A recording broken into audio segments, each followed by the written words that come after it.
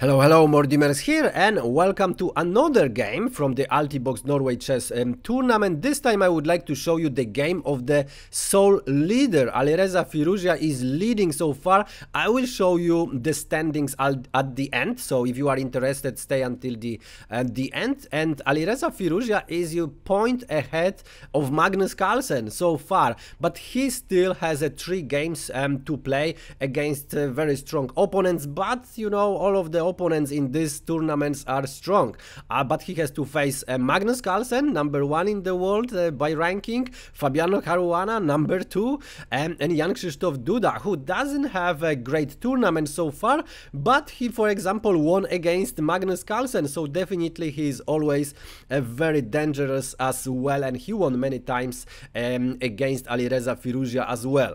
This time I would like to show you the game where Alireza play as black and his opponent Aryan Tari from Norway. He was the world champion, junior world champion in the past, and now he get a very important experience in this tournament. He has a chance to play against the best players in the world. So without further ado, let's see what happened on the board. Aryan opened with e4 and we have c6, so caro-kann defense. Alireza Firouzja plays that opening again. He played it already a couple of times. Definitely his preparation for this tournament. We have d4, d5, exchange variation, and now bishop d3. Very natural square for this bishop. We have knight f6, we have c3 supporting the central pawn, and now usually in the caro-kann defense you would like to bring the bishop to the game, the light square bishop. F4, F5 is not possible to play anymore. This is why we have bishop g4, and now the queen is under attack, so queen b3 counter attacking on b7. We have queen c7 defending, and now h3. And now there is the question what to do with this bishop, because it looks like, you know, pretty obvious that bishop h5 can be played, and indeed this is the most popular answer. However, the outcome isn't that great. This is why Alireza Firouzja didn't go for bishop h5. What bad can happen? This pawn is protected only by the knight, so I hope you see that already. After g4, bishop g6, just exchange the bishops because bishop is hanging, and then kick the knight, and after knight f to d7, queen d5, white actually wins the pawn. So e5 can be played, the position can be also opened, but black still have also the king in the center, so probably knight e2 can be played, knight c6, bishop e3, and black gonna castle on the queen side, but white of course also gonna castle on the queen side, and white still has quite solid position with extra pawn. The engine suggests that this is the equal position. However, you know, the pawn is always the pawn. We have bishop d7 then. Alireza Firouzja, you know, prepared that he doesn't want to play being the pawn down. We have knight f3, pretty natural, knight c6, of course, development, we have castle, and now e6. So this bishop for now gonna stay as a pretty much bad bishop. We have rook e1, now getting the rook to the semi-open file, and now bishop d6, creating this battery, preparing e5, maybe later e4, and so on. So both of the bishops gonna be in the very beautiful diagonal, so the position looks already very, very promising. We have bishop g5, the only good square for this bishop, because where would you like to move this bishop? You move to e3, this bishop would work as a pawn, the rook would be blocked, and so on. So bishop g5 was played, and now how to react? This is the new move in the position. We have one game in the database where queen d1 was played. However, as I said, bishop g5 may be threatening to actually take the knight and mess up the pawn structure. What is the answer of Alireza Firouzja in this position? He actually just castle and say, okay, you can mess up my pawn structure, and what? You're gonna be in the troubles, because if you play that, what you gonna do next? I'm gonna move the king to h8, I'm gonna bring the rooks, double the rooks on the g file, and this bishop's gonna support all the attack. It looks like, you know, very dangerous plan. If you try, for example, win the pawn, queen c2, it just doesn't work. This pawn, okay, cannot be defended, but it doesn't need to be defended, because this pawn is actually untouchable because of f5, and the bishop is lost, okay? So black would have very comfortable game with extra piece, of course. This is why we have knight b to d2. Aryan Tari plays a very solid chess, and now we have knight h5.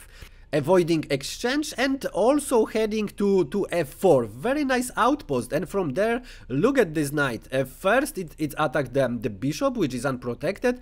Also it controls e2, so if the rook would like to go and you know, help in defense on the second rank, that's not possible. Also it's possible some sacrifice or on g2 or h3.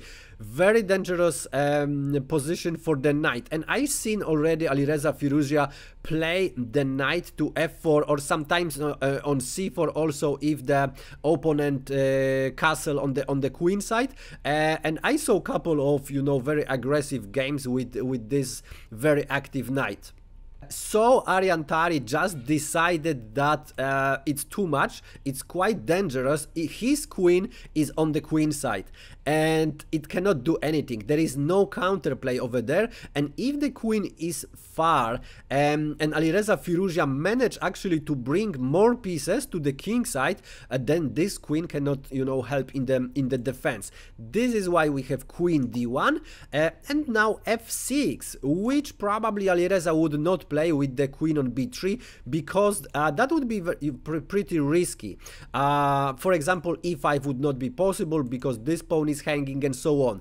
Also, you know, c4 is possible, just exchange that, and the king would be, you know, open a bit. But with the queen on d1, why not? It looks like it's very, you know, dangerous plan, but in the truth there is not much danger here. Very well calculated by Alireza, and Aryan already needs to make decision what to do with the bishop, and he doesn't have much choice. If he retreat with the bishop to g3, he's gonna lose the pawn here. So we have bishop e3. Finally the bishop works as a pawn on e3, and now we have knight f4 as planned. And now big decision, give up the pair of bishops or not. It's possible, of course, but you have to make decision. Aryan prefers to keep the pair of bishops, so we have bishop f2, also supporting g2, supporting h3, so it's pretty good move. And until now, Aryan Tari in the interview, I'm gonna show you the link also in the description, you can check or over there. Aryan Tari said that until this moment he felt that his position is pretty good, but after g5, which Alireza Firouzja said, he said, you know, chess is difficult, and the thing is that engine says that this move is a pretty bad move, g5. You know, for the engine maybe, but you know, g4 is coming, you have to react somehow or not, and how to continue. So for example, you cannot just kick the knight, because knight not gonna go anywhere. Black just simply play king h8, bring the rook to the g file and attack on the open file, okay? And you cannot even take the knight because you're gonna lose the bishop, your position gonna be open, and you're gonna lose the game. The bishop has nowhere to go. So Aryan Tari played c4, the best move in the position. If somebody attacks you on the one side, then of course you have to counter attack in the center, or sometimes in the another side. But in the center usually, you know, it can be very strong counter attack. We have king h8, so Alireza Firouzja just follows his simple plan, and now we have rook c1, and now b4 is a very natural plan. Rook g8 as planned, and now b4 is not possible because the bishop actually can take on b4. The engine suggests that a3 is the way to go, prepare b4. The problem is after a5, what you gonna play next?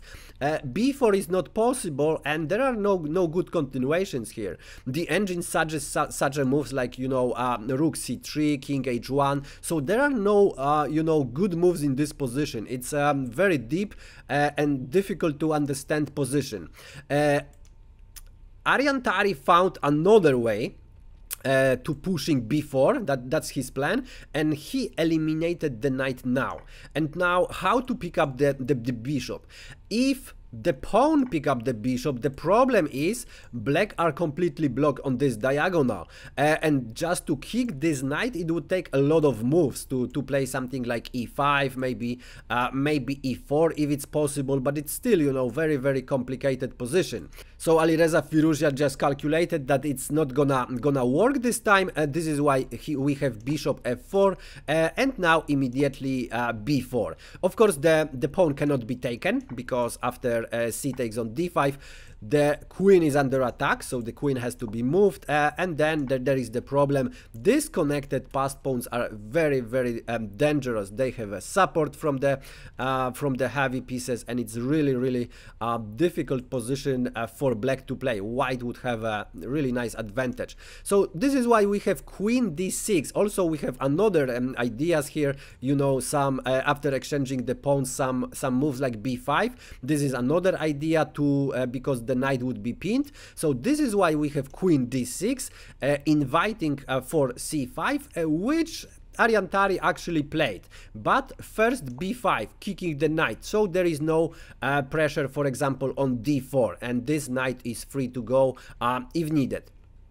We have knight e7, we have c5 now, kicking the queen, queen c7, and here is the critical moment of the game, because black, it looks like, okay, the position is quite equal, white have some counterplay, but in the truth the position is extremely difficult to play.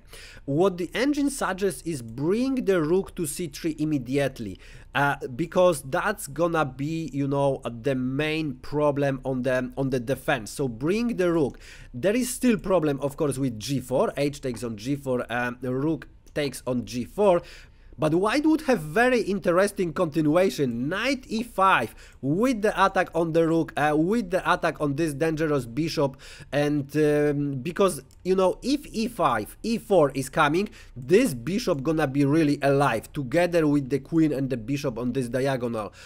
So probably what black would play is just take two pieces for the rook this way, f takes on e5, queen g4, and then take the knight on d2, and the rook cannot be taken because after rook h3 there is also a threat which it's very difficult to actually stop. There is only one way with the rook g8, and after queen h4, rook g7, this rook can actually pick up the pawn on e5 and continue the attack, for example this way. But if for example we have another moves like, let's say, knight f5, and there is still queen f6, and some even perpetual checks just if the attack is not successful. So black would have to be extremely careful. So this probably would be way to go, but we have g3.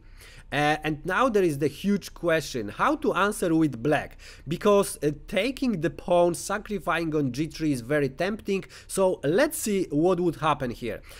Bishop g3, f takes on g3, queen takes on g3, and now bishop g2, and how you continue the attack. g4 of course is obvious. Of course the knight is under attack, and if you take, for example, the bishop, then you open the g file, so that nothing good can come out of that. So this is why we have h takes on g4, more natural, rook g4, and now bishop h3, kicking the rook, rook g7, and now again, how you continue, because black gonna concentrate all the power on the g3, all the pieces are gonna concentrate and attack on g3, which is, you know, very dangerous.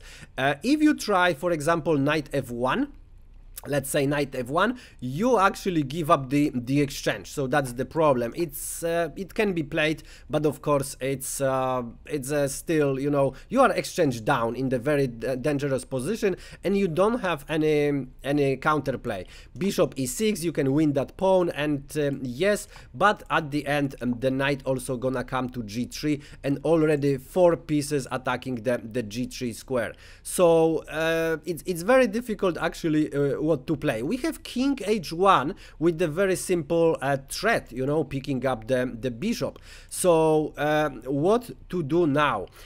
Bishop g3 again is a very tempting move. So bishop g3, f takes on g3, queen takes on g3, but now knight g1 defending the bishop, and still black has some advantage, but it's not so easy actually to find the finishing moves. Let's say bring the knight, queen f3, queen would like to be, you know, avoid the exchange, queen h4, and now white could get even some counterplay on the queen side. So this rook is blocked now, and as you see, that could be the option. So Alireza, of course, didn't go for these variations. It looked like it's not really great for him. He want to be more precise, and he just play e5, opening this diagonal. The bishop is without any protection, so, and also exchanging these bishops would be in favor of blacks, that white would not have the protection of light squares, and that would be highly problematic with the king in the corner. This is why we have bishop d7 in our game, queen d7, and now finally no, you still cannot take the bishop because you're gonna get checkmated, and there is no solution for that. So you still cannot take the bishop. So we have knight h2, and now bishop can be taken. The problem is after queen h3, Alireza says, no, the bishop cannot be taken again, because if you take it, I'm gonna, of course, checkmate you on g2. So we have rook g1 fighting for the g2 square. Now the bishop is under attack, but here Alireza said, okay, take my bishop, I don't mind. And who calculate better, the person who would like to take that bishop or Alireza? If you play g takes on f4, there is a problem. Rook g2, and you're gonna get checkmated on the h2. If you bring the knight to f1, then of course you disconnect the rook and the queen, you're gonna get checkmated on g1, so that's not possible. And if you play knight f3, the problem is e4, and this knight gonna collapse, and in the next move the checkmate gonna happen. Whatever you play doesn't really matter. This is the checkmate. You can even take that pawn, but this is a checkmate. So what else white could play? The engine recommends d takes on e5, and after f takes on e5, rook c3, bring the rook to defend the g3. And this way actually the knight can jump to f1 and also support g3, while the bishop would not take the exchange on c1. So that could be the plan. However, e4, and the main idea here would be d4 and e3, and just destroy the pawn structure. This pawn would have to react somehow, and this pawn is actually crucial to crucial defender of the g3 pawn. So that would be the problem. Knight f3 could be played actually to support, and here at least black would have to think what to play next, because you cannot just, you know, bring the knight immediately just to support this move and just to attack, make the final attack on g3. It looks pretty much logical. However, white would have very nice resources, queen d5, and this attack doesn't work. Let's say knight g3 with check, f takes on g3, bishop takes on g3 with some mating ideas, and after exchanging also more pieces,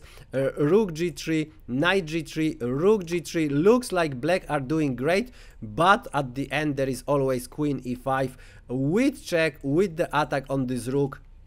And of course in this position white is completely winning. So black at least would have to play something like a queen e6, just, you know, reorganize the position a bit, but now, you know, e3 is just inevitable.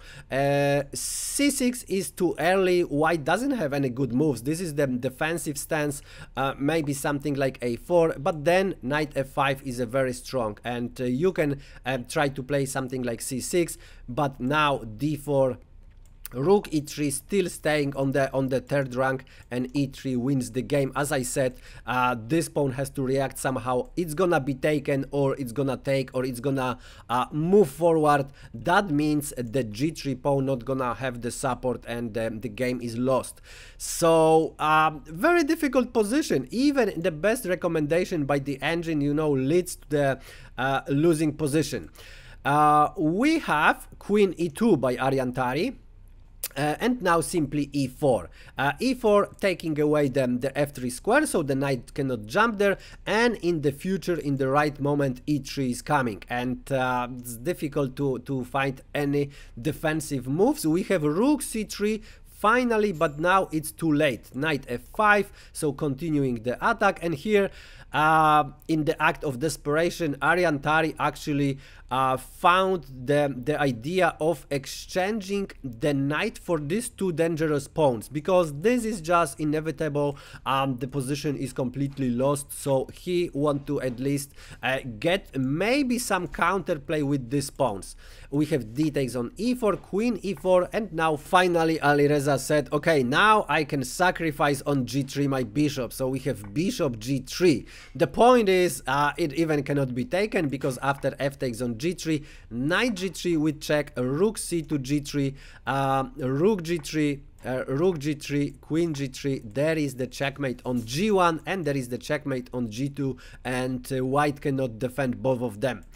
Can, you know, jump with the knight, disconnect the rook with the queen, but of course that's all they can do, and the checkmate is coming in the next move, so all they can do is, you know, lose it this way. This pawn just gonna win the game.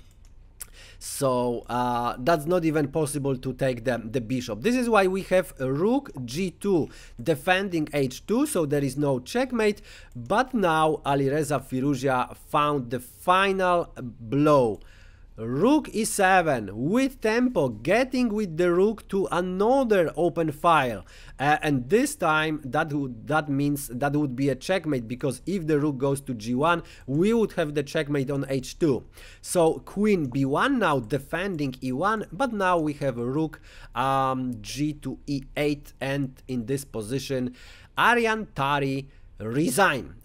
And he resigned because if he gonna bring the rook to the protection on the first rank, we're gonna have bishop h2, and this bishop even cannot be taken. If it's taken, then we have queen f3, rook g2, rook g7. You can support this rook, but then the rook gonna deliver the checkmate on h4, and you cannot do much about that. And also, if you try something like a rook c to g3, that would be a much better solution, but it doesn't work, because after rook e1, rook g1, you have always knight g3 with check, f takes on g3, and now you're gonna get checkmated on h2. So this way or another, you're gonna get checkmated. It doesn't matter now. You're gonna even take this rook. That's gonna be of course the checkmate. So that's why Aryan Tari resigned. Beautiful game, and it's a very difficult to find, you know, the fatal mistake. There is no one fatal mistake. Aryan Tari said, okay, I try to make all the moves logical, and he delivered that. He played the very logical move. He found to you know, counterplay on the queen side, but somehow, you know, exchanging this bishop for the knight, very dangerous knight, was probably the fatal mistake, but it's very difficult to find, you know, any other plan. So Alireza Firouzja just outplayed him, and we don't even know, you know, how that happened. And we've seen a lot of this kind of games in the past, in the beginning of the 20th century, where Akiba Rubinstein, you know, improved the position of the pieces, and finally he got the final blow, and nobody knows how that happened. And here Alireza Firouzja, in the age of 17, deliver, you know, similar quality games, you know, even more quality in the 21st century, of course, but with the same devastating effect. So Aryan Tari was you know, quite depressed after this loss, because he did the best what he could, and that was not enough. And he's, you know, the world champion, junior world champion, but that was not enough. So quite shocking how Alireza Firouzja is doing in this tournament. And yeah, that's all for today. If you like this video, press like. If for some reason you don't like it, press unlike. And if you want to see more quality content on my channel, press subscribe, smash the bell button. Thanks for watching, and see you in the next one.